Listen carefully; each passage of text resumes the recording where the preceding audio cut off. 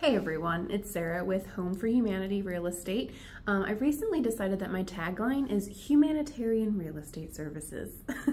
And because I'm so interested in not a human-centric environment, but because I am interested in humans living in good relationship with their place of home and their communities, I got involved in government affairs last year and I became a member of the Realtors Political Action Committee, and that paid off last week during an experience where I went to Olympia, the capital, and got to experience Hill Day for the Realtors.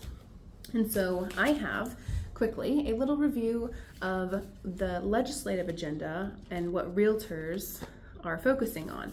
Interestingly, there is a lot of housing bills going on right now, a lot. And because we had about 15 minutes to really talk with legislators about this, I met with a few different representatives and senators, and we had 4 major talking points that I'm going to go over.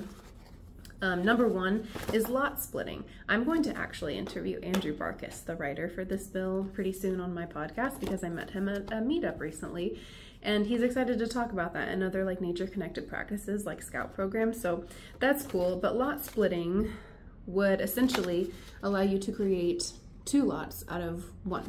If you already had one that could build a house, if you had another space that you could add a home, one senator's concern was like, yeah, as long as the infrastructure is there, like water and utilities.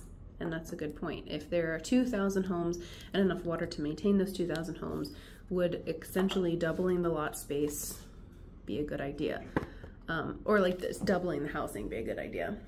And so there are some concerns there, and so that's one thing that's getting worked on. And just like this next talking point, there needs to be some limitations and some well thought out things. And so the next one is the detached accessory dwelling units in rural areas. They were working on this last year, it didn't go through. There is the theory that it probably won't go through this year either, because there needs to be a lot of limitations on big changes like this. So right now inside of King County only, inside of their growth management or growth urban growth area, out in what is inside of the urban growth area in King County, you can put on a detached accessory dwelling unit, like a little cabin. They call them dadus. So right now dadus are illegal outside of the urban growth area. So rural communities and anything outside of that line, you can only have attached accessory dwelling units, which means you can condoize your home. You can attach 3,000 square feet extra to a 2,000 square feet house, but you cannot add a 600 square foot, 400 square foot, 500, 1,000 square foot manufactured house, even ready to go, licensed and everything. You can't put it on the land, even if you have the energy and utilities to do so. So I find that interesting. There is a lot of environmental groups that are coming down in opposition for this change, and I can understandably so, but my question still is, like, how do we limit the attached versus detached? And I think this is just the very reason that this is an issue, that you can't have small houses on land anymore, blows my mind, because the average size of a house in like the 40s was like 800 square feet.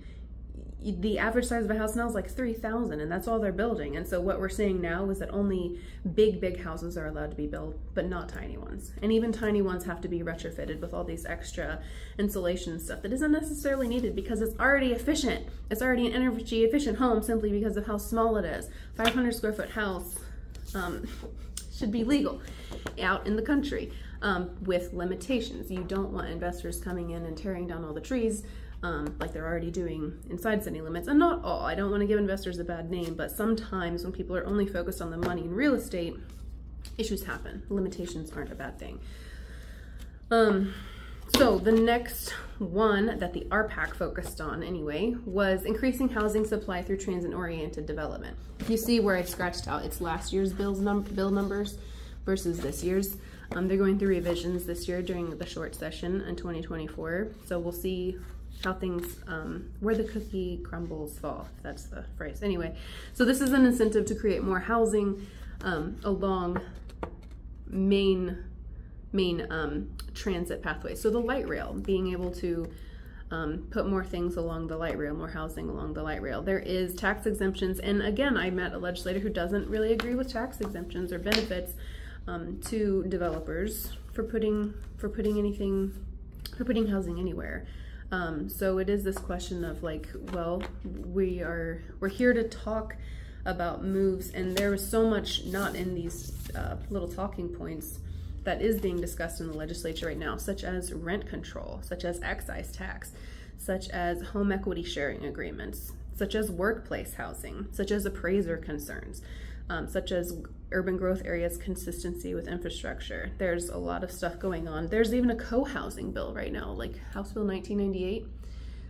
It's a different number for the Senate, but I don't know. It essentially, it more or less legalizes like boarding houses, like a shared kitchen. There's a lot of things even in that bill that need to be reworded, because like bathrooms aren't mentioned.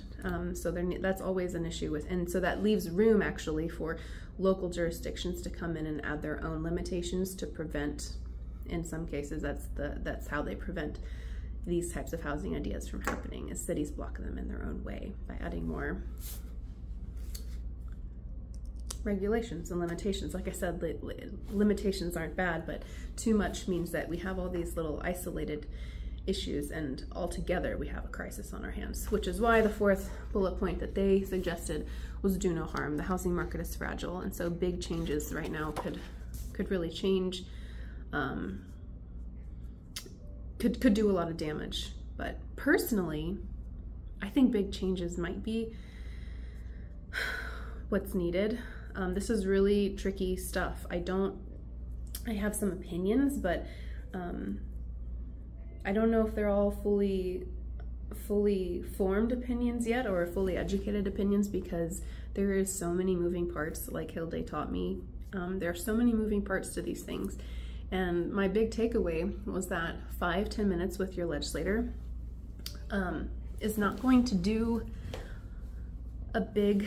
it's not going to make a huge impact as far as educating them on specifics of the housing industry, which is why an organization like RPAC and Washington Realtors is really cool to get the opportunity to sit with them. But like I said, I met Representative Barkas at a different meetup, and I wonder if getting people more involved in the day-to-day workflow, getting them in positions of legislative power would be meaningful, instead of, you know, this like consultation type system that we have with legislators, like career politicians as opposed to business people running the show. But why I do what I do is because most people don't have the energy to do all their own in-depth research anyway. So I will have more on these bills, especially after we find out where things land at the end of this legislative session. So that's my little update on the RPAC Hill Day last week. Here we are, 2024. In January, we're kicking it off with a nice dreary day. On a personal note, it was a long drive for me from Duval to Olympia, and it was held actually in a little casino in Shelton, so a little outside of Olympia. And I had just some personal overwhelm. I am not a politician. My curls I was having all sorts of wardrobe malfunctions. My curls were falling out, kind of like today with the drizzly weather. You know, it's hard to feel put together sometimes. And I had this like, man, I don't belong here kind of feeling. But really, anyone should have the freedom to go and sit with the person that's making a lot of powerful decisions about the land that they live in. So don't be afraid to meet with your legislators. Don't be afraid at all. That's another big takeaway, is that I was there with a friend, Kyoko, also on the Government Affairs Board. She's the mayor of Mount Lake Terrace. Shout out to Kyoko for helping me meet the Secretary of State, her friend Bob. So that was a really cool experience. Bob likes dragons and Marvel and funny things, just like I do. So it's really a human connected experience to see that all these people care about the same things I do. They care about affordable housing, they care about a safe place to raise their family, they care about good education. And so even though I felt a little bit intimidated, a little bit overwhelmed, walking on marble floor with my torn tights and my messy hair, I'm gonna keep showing up. I'm gonna work on my hair. and I'm going to keep building houses. So I said too much, 10 minutes, so that's my update, and hope you're all doing well, and catch you on the next update.